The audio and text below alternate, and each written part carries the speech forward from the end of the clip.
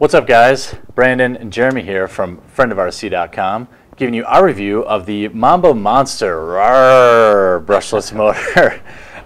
You can see the box somewhere up. There's parts of it right behind there. Us. Here you'll see the Mamba Monster ESC, brand new, replaced by Castle because it got a little wet and didn't like that. They don't like moisture. And the monstrosity 60,000 RPM, 2200 kV brushless Mamba Monster. So I'll let Brandon jump right in and give you some of the technical information on this, and we'll go on with our review as normal. Well, for all you guys that like pure numbers, this thing does almost 7 horsepower equivalent to power in this little thing. That's on 6S, and that's pushing it. That's its peak power, but it's capable of it.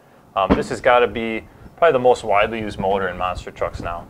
You see it on the Flux for the Savage HPIs. It's the same motor. It's sold with the Revo, the Emax. I mean, every other vehicle out there is running one of these, and it's because it has the power to deliver. These are just ridiculous motors. You're talking standing backflips. I'm sure you can see the videos online. Mm-hmm. Just awesome motor, always up, always performs, and always runs cool. And that's, to me, a huge advantage when you're trying to do these huge high-power setups running 2 battery packs. Mm-hmm. You're pushing the limits. The last thing you want to do is be trying to mess with keeping your heat down. This thing is usually almost cool to the touch. They got the fins kind of built into it for some heat sinking, and they really did their math on the Mamba Monster. This thing barely gets warm too. Built-in fan. Yeah. It's already protected with the case, so Castle just really knowing what people need for their crazy monster setups and delivering.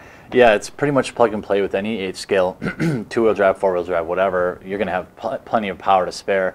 You know, to touch on the fact that now it's really getting kind of played out, as I'd put it, that's kind of a negative. It doesn't fit into our typical review format, but you know, I could see this, like, people with the spend decision between this and like the T8 by Tekin. Yeah, you know, they're comparable. Like, if I had to choose between them, I have my opinions, but we'll keep that out of this. In terms of cost of operation, the Mamba Monster is fine. Like, you know, it's a little expensive, I think. Yeah, it goes about $300, I think, as of right now. Yeah, and that's, you know, the reason I would kind of want it to be a little bit cheaper is simply because how big Castle is and how many Mamba Monsters are selling. They're just too expensive right now for me, but for what you get, it's totally fine, the price point. They've done an excellent job. They've really delivered, too, in the software for this ESC. Obviously, you have the Castle link. You can plug it into your laptop. They've added a lot of features that people are looking for.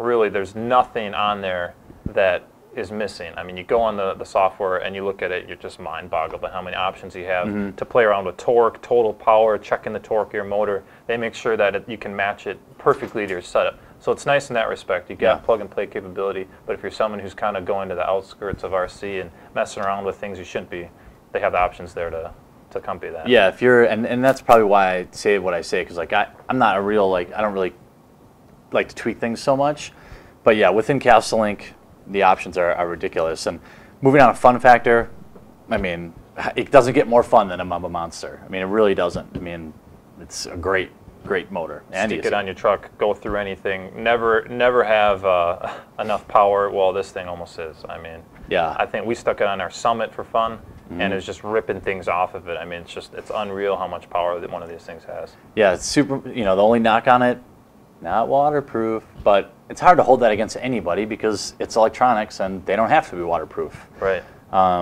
So value, again, I would say you get every bit of what you pay for. Absolutely. You know, I think the Mamba Monster, in my opinion, it's like buying name brand, getting exactly what you pay for. It's not going to like over deliver, but it's going to meet your expectations. That's my take on it anyway. Yeah, I would agree. Definitely get your money's worth. They've never had any real issues with the system at all. Minor things they've always addressed, but nothing that would keep you from running, you know, stopping your day. And so I think that leads to a lot of loyalty.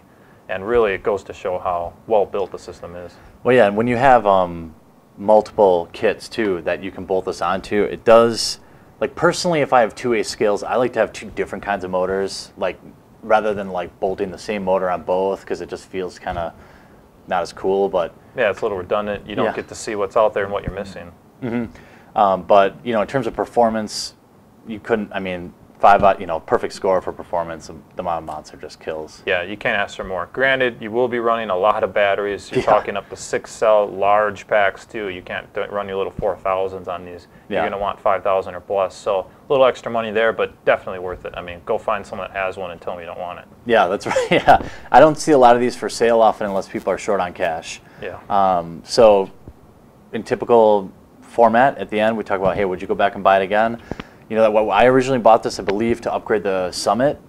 I'd absolutely buy it again. It's a great motor, and it's going to be one that's probably part of our collection for a long time. Yeah, no-brainer for me, too. I'd buy one of these for any skill truck I got, especially my basher. If you're racing, maybe you're looking at a censored system and not a sensorless, Right. but I love these. I've been with them since the beginning, and I have 0 complaints.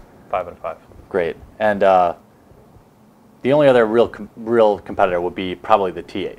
So if you want to place it against that, it beats it in terms of it beats it in a couple different areas, but whatever. If you have any questions about the Mamba Monster, post it down below, or shoot on over to our website at friendofrc.com. Thanks. See you guys.